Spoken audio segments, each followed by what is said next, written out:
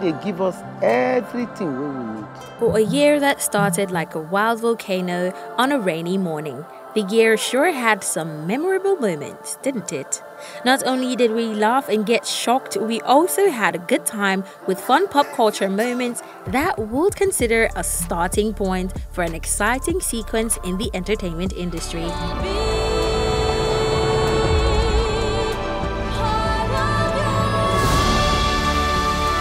Feeling lost on the moment so far this year? Like Rema said, calm down, as today's episode on Spice Most takes you back on a journey to where it all started with pop culture this year. Hello everyone, what's up? It's your boy Cross the Boss out here. You already know what time it is. And I'm a baby boy, a tech enthusiast, an entertainer, and I'm all about lifestyle, making a community big and better. We are Spice Most. What up people, my name is Deji Olokun. I'm a fashion photographer and a creative director based in Lagos, Nigeria, and this is Spice Most. Hey guys, my name is Kennedy Ekezie. I'm the CEO at Kepa, and this is Spice Most. Hey, this is Jades. I'm a singer, songwriter, and actor, and this is Spice Most. What's good, my people? My name is Nonzo with the Z, Bassi. I'm a singer, songwriter, and an actor, and you are watching Spice Most. Hey guys, what's up? My name is King Mardi, and I'm a singer, songwriter, and dancer from Nigeria, and this is Spice Most. Tell us about your year so far. My year it's been really good. I've seen a lot of highs and lows this year, made a lot of progress in business and personal life, fell in love this year.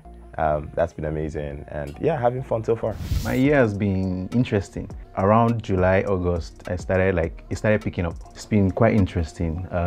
It's been a fulfilling year, to be honest. It's been a crazy year so far, from, the beginning of the year, which was, I think, election period, to, I think, my birthday, then going into the house, then coming out of the house. It's just been a very crazy. Yeah, I think 2023 has been a very interesting year for me. It started out with the whole election and the drama in Nigeria, and a lot of things became very shaky, but generally I became a mom at the end of last year, so I just basically was doing mommy duties throughout the year while I was also recording my songs, and that's basically how the year went. I mean, it's been a beautiful year. It's been one of my most hardworking years so far, because this is the year I put out my first project, my first collaboration, music videos and everything. So this year has been amazing. 2023 has been really cool for me. I finished my album finally, and I said I wanted to start doing movies on YouTube. And I did quite a few. My dad turned 70 this year, so that was really cool. I went back home to Calabar, and I've not gone back in a while, so that was nice. What is the one thing you are looking forward to before the end of the year? Looking forward to making a lot of money before the end of the year. One thing I'm looking forward to before the end of the year is a conference I'm hosting. It's called The Roundtable. It brings together young people, and we're expecting about 700 people this year, so I'm really looking forward to that. Plenty money in my account. There are some projects that are in the pipeline that I'm expecting the clients to get back to me, so I'm looking forward to doing those projects. I don't know, really. I haven't thought about it, but maybe I'm looking forward to meeting some of my idols, I guess, just off the top of my head. Definitely seeing my family. I think my mom is coming back. I haven't seen her in almost a year now, so I think my siblings, my sister gave birth, so I think she's coming back. So I think I'm looking forward to getting a big reunion with my family. And I think my cousin's birthdays are coming up soon, so looking forward to that. And looking forward to Dirty December as always. For the past 6 years, I've always been having a very good, December time. Some of my friends come back from abroad. It's always going to be crazy here. So yeah, looking forward to that. One thing I'm looking forward to before the end of the year is my album listening. I'm very excited about it. It's called Diary of a Lover Boy. And it's the first time I get to really bring people together to hear it. I've been working on it since 2020. What project are you currently working on? Currently, I'm working on my second exhibition, my second solo exhibition, which is supposed to start second week in January next year. So the pieces are ready, but there's some ground runs that we are doing to get the right space, the marketing, the promotion. So right now, those are the things that myself and my team are working on. So I'm working on an EP with a producer, Diaso, for Spice Most. It's called Once Upon a Sound.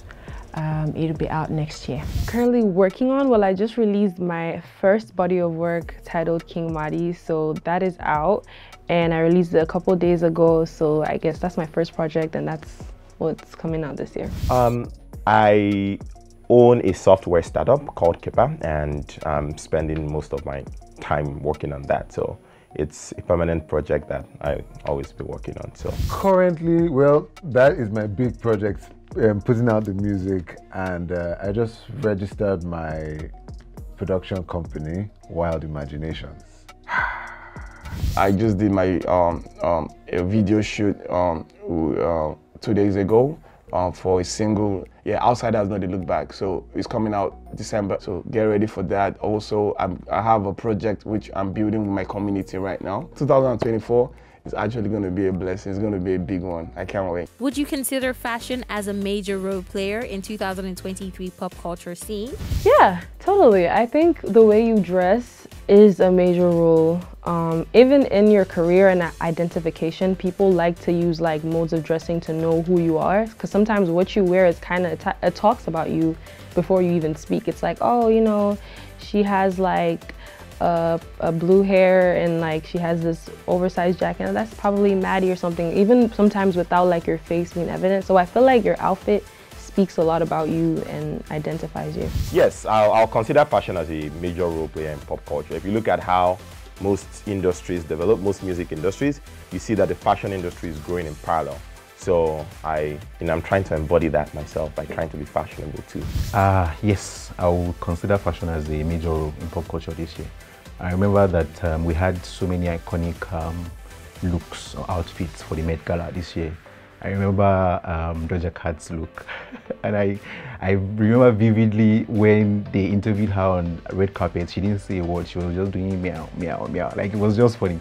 And there was this look by A$AP and Rihanna as well. And so, yeah, I think even the Barbie fever, like, people had to like make different outfits in pink, right? So I think, yeah, fashion really was an iconic moment, an iconic factor for pop culture this year, yes. Well, yes. Fashion is a very essential part of the pop culture, so yeah, it is. 100% fashion. I remember they just did the fashion week, which was amazing. I was there for 2 of the events. Oh my goodness, the ambience, the surrounding, the decor, everything was amazing. Like, it looked like I was in Miami or like, in a Paris Fashion Week kind of weekend. It was just amazing. When you come out, you're like, oh yeah, you're back in Lagos. Yeah, well, inside there, the light, everything was amazing. Like, they killed it. It was one of the best, events I've been to this year. People have been doing fashion, like, fashion is fashion, right? But like this year, fashion has not really been hitting it for me. Maybe because, like I said, the world economy is kind of, and people don't really have as much buying power anymore. So I don't know. Fashion hasn't really given me like any strong moments that I'm like, oh wow, you know what I mean? But things have been happening and it's cool, but nothing mind-blowing this year for me. Give a word of advice to someone. Be yourself. Honestly, I know people say it all the time, be yourself, and it's now sounding like really cliche, but there is so much power and beauty in owning who you are. I think that's it for me. Be yourself, own yourself, love yourself. An advice would be, stay strong, don't give up, keep your head together. Yeah. An advice I'll give to someone is to pay attention to your instinct and to stop trying to be like other people. It's a bad deal. You're paying so much for so little. So I think my advice to anyone would be, do something iconic, do something impactful, do something that will make people sort of distinguish you, right? So I think it's going to be, make sure you try at least one impactful thing. Never, never, never say you can't do it. Never. Like, when someone says you can't do it, they're chatting shit. Like, they don't even know what you have. Trust me, they don't even know the perspective of where you're seeing things from. So when people tell you can't do it, laugh at them. So tell them, haha, so go for it. So that's what I'll tell you. Never say never. I would say keep posting. I'm always saying that because that's genuinely the only way. I feel like this era is very accepting. This era is not in the era where you have to be someone to be someone. Like, you kind of put out your heart and soul, and then if people genuinely love you, they support you. So keep posting and don't let, you know, your fears stop you from like being out there. So just keep posting.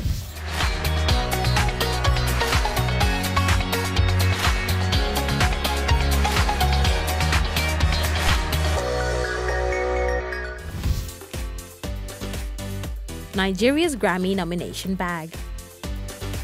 Like Davido said, Ichoko, and it sure gagged us to the max. The Grammy nomination list, released this year ahead of its 2024 award ceremony, had names like Ira Star, Asake, Burna Boy, and Davido in its major categories. And not only did we absolutely love that, we love the news category, Best African Music Performance, even more. I love Nigeria's Grammy nomination this year because, I mean, it's inclusive and looks like they created a spot for us, and that's really inspiring. The Grammy nomination this year is just a reflection of where Afrobeat is at, and I think Afrobeat's time is now. Our Nigerian artists bagging as many nominations as that. I think Davido has like 3, Burna Boy, Asake. The Grammy nominations for our Nigerian artists this year, it's a motivational thing. The Grammy nominations were amazing. We have like a lot of newbies there. Obio got his first nomination as well, and he got 3 or 4, right? Delay is not denial, so it was amazing. Like, the whole internet went crazy that day, so yeah. I mean, yeah, as it is, it's incredible that that's even a thing, to be at that stage. So the fact that there is even a whole category for us, it's like there's a special place where they think, you know, we deserve to be awarded for our music is beautiful. Guys, my name is Jades. I'm a singer, songwriter, and an actor. It's been fun on Spice Most. Happy holidays. Hi, my name is Kennedy Ekezie, and I'm the CEO at Kepa. It's been amazing at Spice Most. Merry Christmas and Happy New Year in advance. What's up, people? My name is Dijulu Kun. I'm a fashion photographer and creative director based in Nigeria. It's been fun on Spice Most. Happy holidays, guys. And it's been fun on Spice Most, and I want to wish you a Merry Christmas and a Happy New Year. What's good, everyone? My name is Nonzo Bassi. I'm a singer, songwriter, actor, and I had so much fun on Spice Most. Wish you a Merry Christmas and a great 2024 to come. Alright, hi you guys. My name is Cross the Boss. Be fun here at Spice Most. Don't touch that down. Keep it locked down. And yeah, happy holidays. Sadly, we've come to an end of today's episode on Spice Most. Catch us on our social media platforms at SpiceTV_Africa on Instagram and at SpiceTV and YouTube. You can also keep up with us 247 on our website www.spicetv. Until next time, stay fetch and happy holidays.